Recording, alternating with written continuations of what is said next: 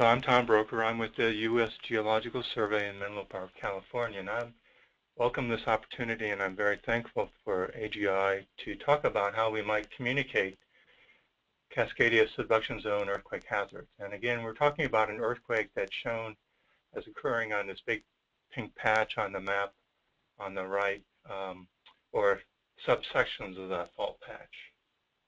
So we've learned a lot of lessons from previous earthquakes about how we communicate hazards, and one of these is to provide the context of the hazard and the earthquake, perhaps.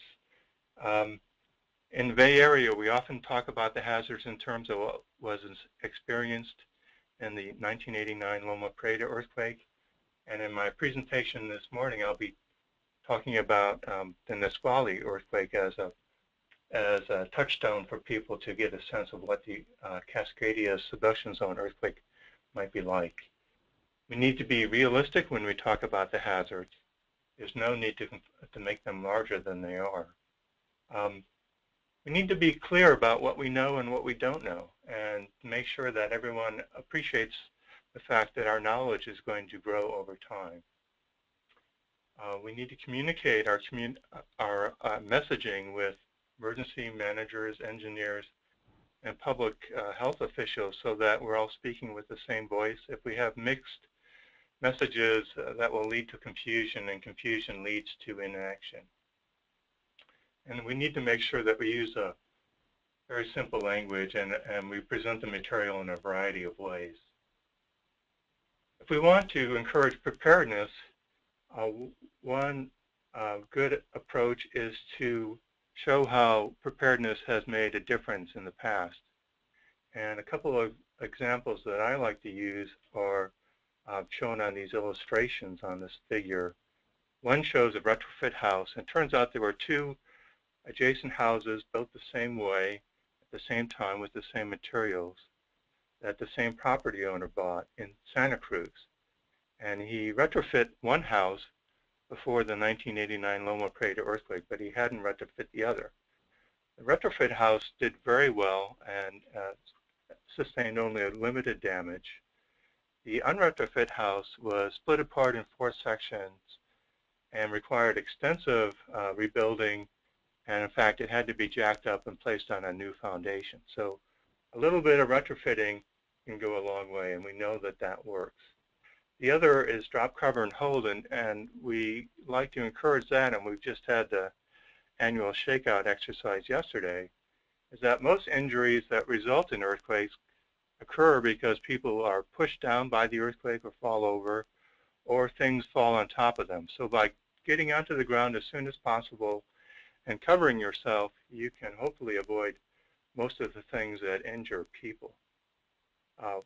Also what works is I found is that people like to know what's been done, what actions have been taken by governments and other agencies to prepare for the earthquake. Once we tell people about the hazards, people want to know what they can do to prepare, so it's important to tell them that. And showing, since we're social animals, showing pictures of people preparing can be very effective in leading others to take action. So it's been mentioned by Jeff and Chris, there have been about 6 large subduction zone earthquakes in the past 50 years that we can learn from. 3 have occurred in Chile, 1 in Alaska, 1 in Sumatra, and 1 in Japan. And all of these have given us new lessons on how to survive earthquakes and tsunamis, how to prepare for these hazards, and have improved our building practices. And after each one of these earthquakes, the U.S. sends teams of geoscientists and engineers to learn these lessons. And recently, there's been some good news. The modern building codes that are in place in Japan and Chile have really been effective in reducing the building damage in modern buildings. So that's really good news. The biggest lesson probably from all these earthquakes and tsunamis is that almost all the property damage and almost all the fatalities result from the tsunamis that are produced by these earthquakes and the submarine landslides. So in terms of tsunami hazard mitigation, people need to know that things are being done, and so the hazard is being evaluated by tsunami inundation maps. Once those are developed, then evacuation routes can be established, tsunami sirens can be put in place. Training of the populations in coastal communities is really important so that they know when the earthquake occurs, that's their tsunami alert, and that they need to evacuate as soon as it's safe to do so. Usually that's when the shaking stops. Vertical evacuation structures are being looked at as a solution for people who have long distances to travel before they can make it safely outside of inundation zones. And one is currently being constructed in Westport, Washington, as part of a newly built elementary school. And you can see a picture of that in the lower right. And as Jeff was mentioning, avoidance of the hazard altogether by land use planning and zoning might be another tool in our tool chest to mitigate tsunamis. But I want to return to the earthquake shaking hazard for a while. And I want to make sure everyone's aware that the Cascadia Subduction Zone earthquake has been included in the USGS National Seismic Hazard Map since 1996 and in the building code since about 2000. And that both the National Seismic Hazard Map and the building codes are updated about every 6 years to incorporate the latest science into local resilience. Now, as I said before, and I want to emphasize, in both the recent Japanese and Chilean earthquakes, subduction zone earthquakes, similar building codes have been very effective in preventing significant building damage. Other tools for hastening and planning for these events are scenario maps, and I'll show some examples of these. And the USGS is also performing supercomputer simulations of what a subduction zone earthquake might look like and the strong ground motions that it will generate. And these include realistic geological models of the crust along the I-5 corridor and elsewhere along the coast. And these all show that the ground motions in the I-5 corridor will be lower than they are along the coast. And I'm showing you here a scenario shake map for a magnitude 9, a wall-to-wall rupture of the entire subduction zone for Cascadia. And so the bright colors in this scenario map correspond to the highest levels of shaking, which are intensities 7 or 8 or so. Now, the little inset to the left shows you an actual shaking map that was made from observations from the 2000 Nisqually earthquake, which was a magnitude 6.8. And one of the points I'd like to make is that the shaking levels from this Nisqually earthquake in the Puget lowland are comparable to what we expect from the Cascadia Subduction Zone earthquake in Seattle, but all along, not only Seattle, but all along the urban I-5 corridor. So the shaking levels per se are not expected to be any higher than the Nisqually earthquake type levels. Now, it's true that the duration of shaking is going to be longer and that a much larger area is going to be impacted, but the levels of shaking are something that we've seen before. And this is kind of a surprising result from these scenarios, but the good news for us is that the shaking levels are reduced by the fact that the earthquake is primarily offshore and is located at some depth. So that helps us reduce the shaking levels that we can expect. If we look at a smaller earthquake, similar to some of the smaller patches that Chris showed in his presentation, say a patch that might produce a magnitude 8.3 earthquake, we see that this is still true, that the shaking levels along the I-5 urban corridor are about the same as we have seen in the Nisqually earthquake. Now, Chris alluded to the fact that there are a lot of uncertainties and knowns about what the next subduction zone earthquake is going to be, how big it's going to be, where it's going to start. and how far down towards the coast it's going to rupture. And the advantage of the USGS National Seismic Hazard Maps is that they incorporate all these unknowns and uncertainties as different possibilities. And including the possibility that one of these magnitude 8.3 earthquakes along the subduction zone could occur anywhere on the subduction zone. We also have tools in place, and we're developing them more to mitigate aftershocks. And we haven't talked about aftershocks very much yet, but we've experienced in these prior large subduction zone earthquakes that there are going to be very large and numerous magnitude 6.7 aftershocks that will begin immediately after the earthquake. And they are going to be widespread. They're going to occur along the main plane that produced the earthquake. They'll occur within the oceanic crust. And some of these will occur in the crust of the coastal ranges. For that reason, they can cause additional damage. They can hamper rescue operations. And they can also take a psychological toll of people because they will be ongoing for months following the main shock. The USGS routinely issues aftershock forecasts after large earthquakes, talking about the numbers and magnitudes of earthquakes to expect. And after the 1989 Loma Prieta earthquake, the USGS set up a system to issue real-time aftershock alerts to rescuers working on a collapsed freeway. And that's based on earthquake early warning, where when we have an earthquake, it produces two different types of earthquake waves. The first wave is not very damaging, and it's followed by the more damaging waves shown in red here. We can, using sensors that are on the ground, which we can think of as tripwires, the sensors can detect the earthquake, determine its location or its epicenter, and then estimate its magnitude. And it can relay this information forward of the earthquake before the damaging earthquake waves arrive.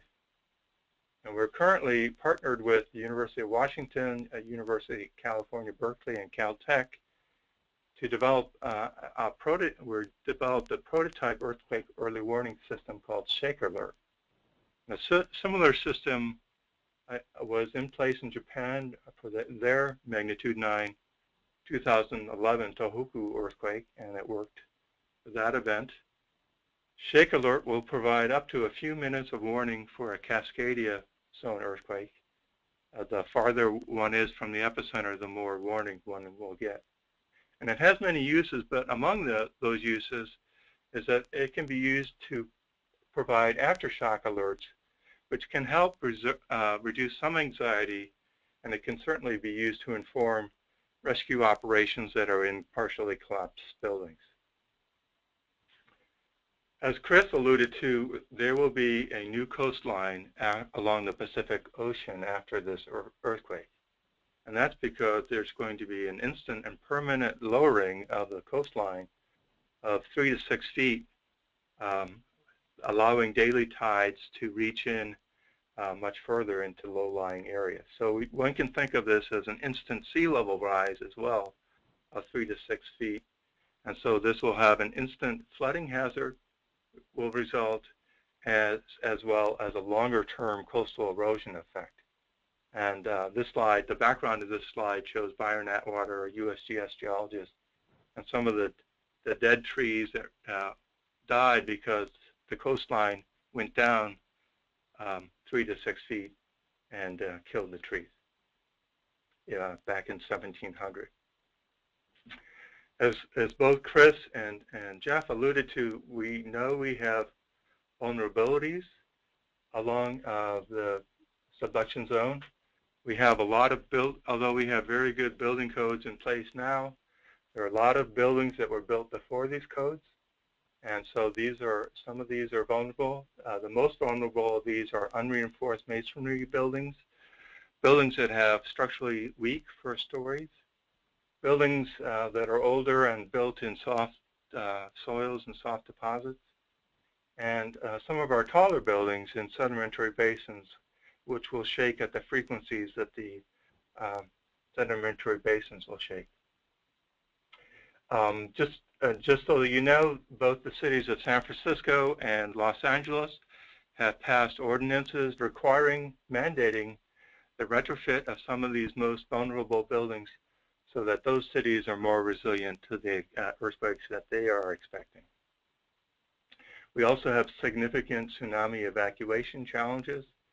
As Jeff alluded to, this figure on the bottom shows a figure from a recent USGS authored report that shows the communities numbered up to 73 from Washington, Oregon, and California, showing the numbers of residents as a column, and the color of the column or parts of the column reflect whether it's possible for those residents to evacuate to higher ground at a slow walk, a fast walk, or if it's not possible.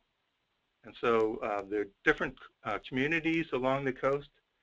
Most of the communities are very small and they can be evacuated at a slow walk, but there are a few that have higher numbers of residents, up to 12,000 or so, and some of these residents cannot walk their way to safety. So we have different groups and different needs for tsunami evacuation planning and preparedness. I'd like to review very briefly, and this is one of my last slides, I think, an example of hazard assessment that led to a very successful mitigation. And this is an example of the Alaska oil pipeline, which was constructed in the early 1970s.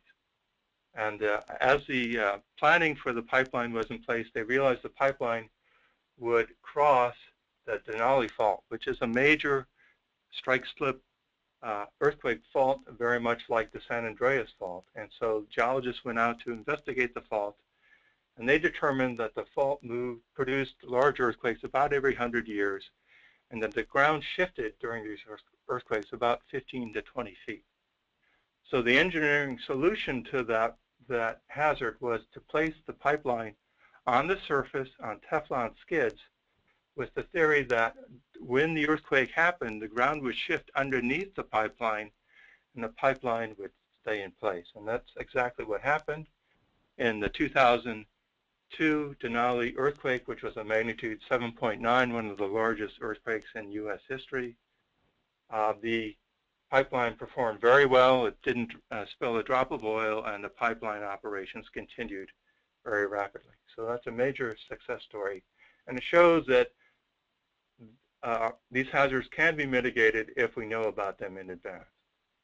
And that's really the last thought I'd like to leave you with is that, we're very fortunate in the Cascadia that we've recognized the hazard before the earthquake has happened. We can think of many examples in human history where this was not the case, like Pompeii, Krakatoa, the 1906 San Francisco earthquake, where the hazard was not recognized and it couldn't be mitigated. So here we have the hazard recognized, so now we can mitigate it.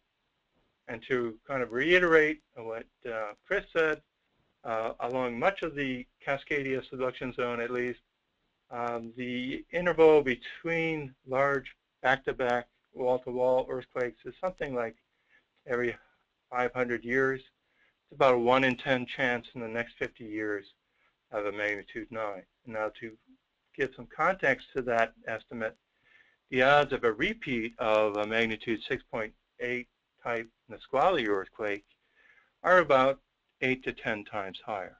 So if we prepare for a Nisqually type earthquake, that preparedness will help us for the coming Cascadia event as well. So I think that's my last slide, and thank you for your attention.